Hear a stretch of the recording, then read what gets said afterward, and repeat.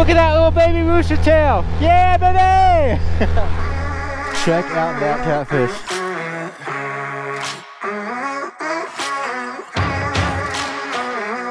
Are you freaking kidding me right now?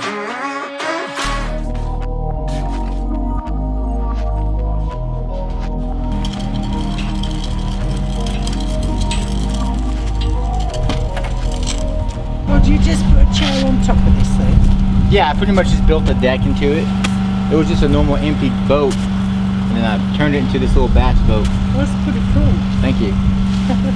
What is going on, guys, and welcome back to another fishing adventure. So I just pulled the John boat out of the garage. Here it is, and I'm just going through the motor, checking all the spark plugs, checking the oil, checking the lower gear unit oil. I just got 1 gallon of ethanol-free gas. We're gonna put some gas in the tank for the very first time and start up this motor for the first time in probably 7 months.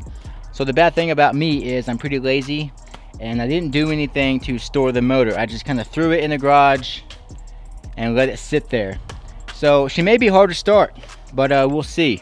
But about 7 months ago, whenever I ran this motor, I did run the motor with Seafoam Marine Pro in the gas. So I'm thinking that's gonna help out a lot. It should be good. I already took the top off, so let's go ahead and check a few things, and then we will start her up. So first off, I want to check the oil. I'm pretty sure that the oil is still fresh, still new. I'm pretty sure I went through all this stuff 6 or 7 months ago when I took it out for that first time. Again, we're gonna check it and just make sure it's all good. Yes, that did the trick. Okay, thank you, Lord. All right, so this is now going to be my screwdriver that stays on the boat at all times. I'm gonna put together a toolkit. Sweet, so I just wanna check this. I'm gonna leave this one in. I just wanna open up this one, let a little bit drop out, and just see how it looks. Make sure it's still a nice blue color. Make sure there's no water in there, you know? I mean, not much is gonna come out, but. All right, she's a little dark, but that still looks good. Still has some blue in it. So I think we're good for a few more months. I'm gonna run the boat around a few more months, and then I'll change that out, but right now it's not necessary. I did go buy more, and I have 2 more bottles in the shed though, so we are set on the gear lube. So let's go ahead and now check the spark plugs.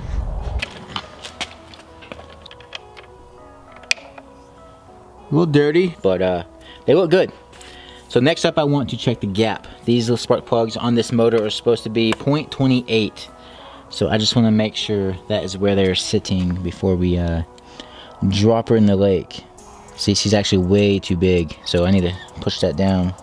Pushed it down, and we're gonna spread the gap back out to 0.28. She was at about 0.32, too much. All right, that is the perfect gap. Looking good, a little dirty, but she's all right. I do have 2 new spark plugs that I'm gonna throw in my toolbox and take with me out there on the lake just in case.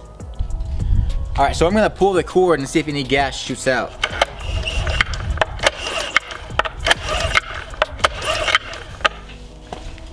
All right, we should be good. Let me go ahead and check the gap on the second one real quick.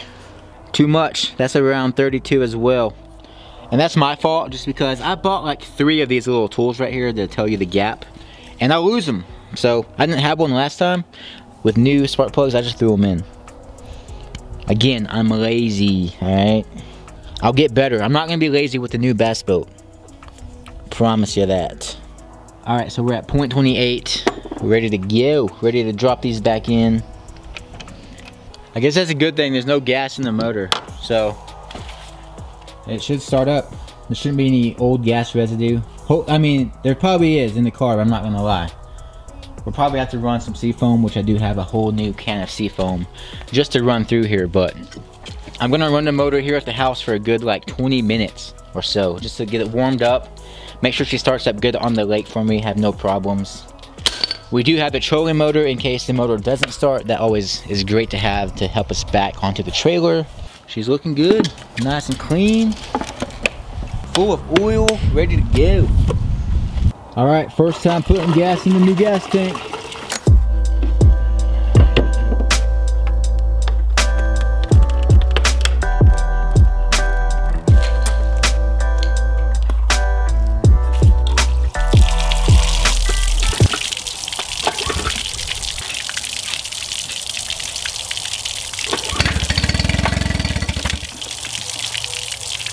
About 6 pulls in.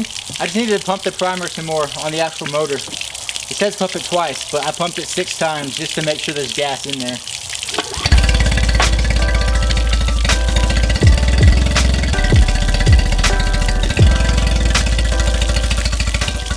Waiting for that.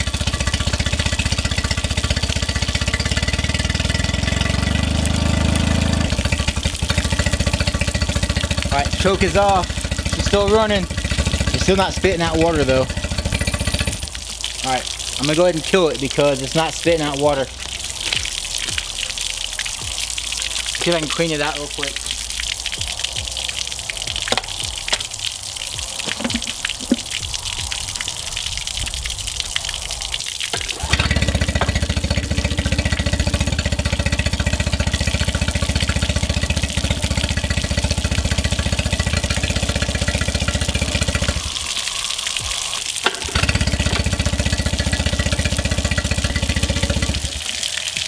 Alright, so she's not spitting out water, so I'm going to get a bucket and put it under there and see if she spits out water that way.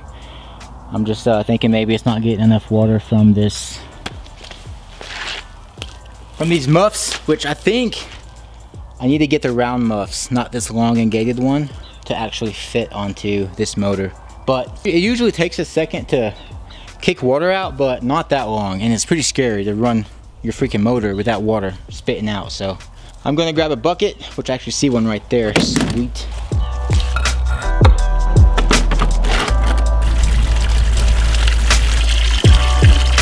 Alright, we're above the intake.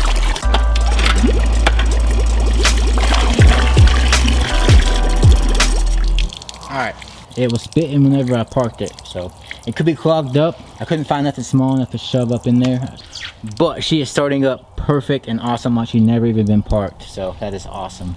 Alright, so I got this hose of the Telltale unplugged, and I can blow through it and I can feel the air pressure coming out here. So this hose is not stopped up or clogged or anything like that. That's the easiest solution, so that sucks that it's not that. So it may be this vent down here blocked as well. I'm not too sure until we look at it. So I'm gonna move out this bucket, take that vent off, kind of look inside there, see what's up.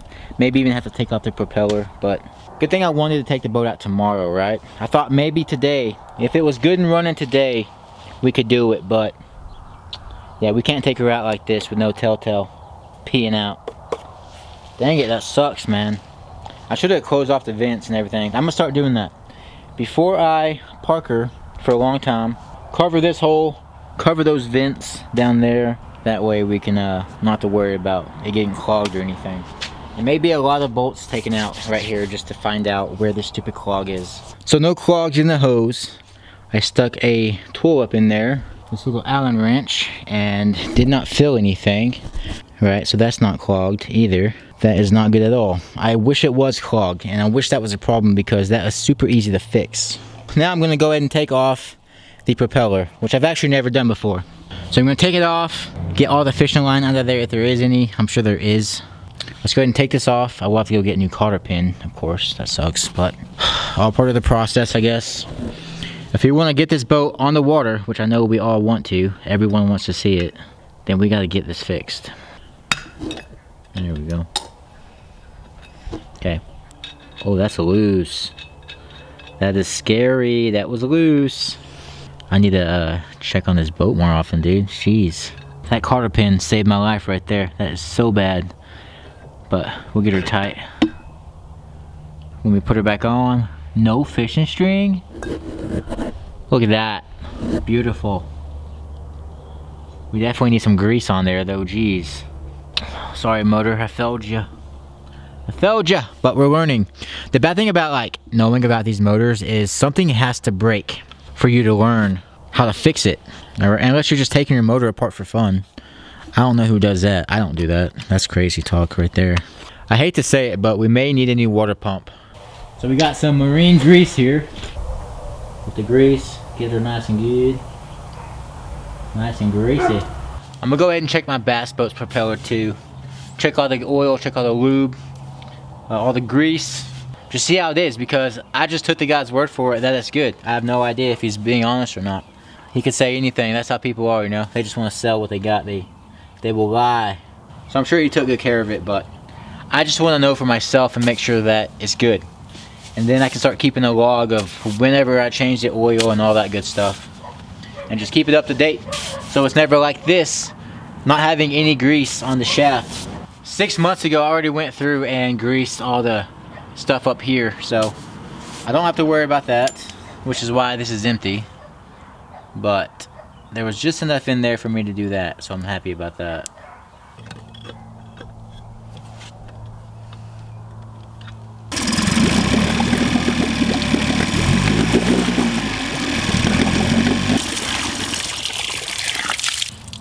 The bucket's peeing, does that count? Alright, so water was not spitting out of the telltale, which freaking sucks. I'm guessing it is the water pump. So, unfortunately, I'm gonna have to take off the lower unit. The water pumps are made of rubber, and if they sit there for a long time, then they go bad. They dry out, and they break. So, I'm pretty sure that's what it is. It was working before I parked the boat for 7 months, and then now I try to start it 7 months later, and it's not pumping water, so it has to be the water pump, right? So taking off the lower unit is pretty simple. There's 4 bolts you have to take off, and then you have to undo this right here as well. Alright, so that is all it takes to get your lower unit off. Alright, that actually looks really good. No rust, nothing like that. Alright, so now I need to take off these 4 bolts here, and then I can take this off and check out the impeller. I'm expecting the impeller to be broken with that gasket. No! Oh my gosh, okay. This impeller actually looks great. Dang it, dude, that was supposed to be the problem. But it's not, it's perfect. Oh crap, just lost that pin. There she is. Oh, that sucks. You can see it's wet. It's perfect. There's no damage, there's no dry rot. I was hoping to take this off and this be destroyed, and I know exactly why the water isn't pumping or peeing out the freaking telltale. Alright, well, I guess that means she's clogged somewhere else, deeper into the motor, which sucks because that's more taking apart the motor. Alright, so here's where I'm at with this freaking clog. So I took the lower unit back off, and then I ran water through each of the holes. I ran water through this here, which goes down to the propeller, and water ran down perfectly and ran out, so there's no clog there. Then I ran water into that hole right there, and water ran out of the vents, and that is where it sucks water in, so no clog there. And then I grabbed the air hose, and I put the air hose up to, so that hose right there in the middle of the screen. Well, it took a second, but then I heard air shooting out of this. So I stuck my finger up to there and felt air coming out of the telltale. So that means we don't have a clog in the lower unit, and now we don't have a clog going all the way up and out. So that means water should be able to get out of this, no problem, because I just shoved about 80 pounds of air through there. Did we push something out? I'm not sure, because I wasn't standing over here whenever it happened. I didn't have my hand here and I didn't feel anything shoot out. But like I said, it took a second for the air to get out. So it's possible that we got the clog out. I'm not too sure, but I know now for a fact it is not clogged. So I'm going to go ahead and put the lower unit back on. Alright, so I got the motor all back together.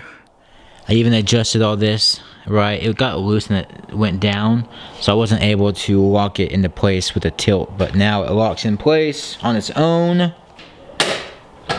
I could get it to lock into place, but I had to press down on this bar to make it happen. But now it's back to normal, and I can do it hands-free pretty much. Also, although I didn't have to change anything out, taking off the lower unit was awesome practice. I've seen a ton of videos on how to do it, just for, like, you know, basic maintenance on these outboard motors, but I've never actually done it. So that was my first time doing it, and now I can comfortably do it. So that was awesome practice. I'm gonna slowly learn everything about these outboards as it happens.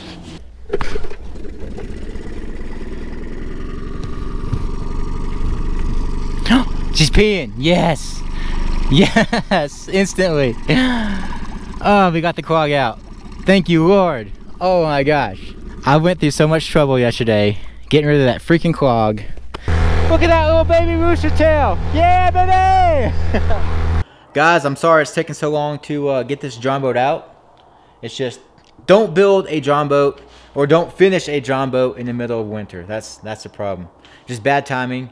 If I was going onto a little pond that wasn't so deep, sure, I'd go out there, right? But I'm going to a reservoir that is 50 foot deep. So little boats like this are not meant to be on this huge lake. And if the wind changes on me, it can get very dangerous. So, but tomorrow is supposed to be perfect.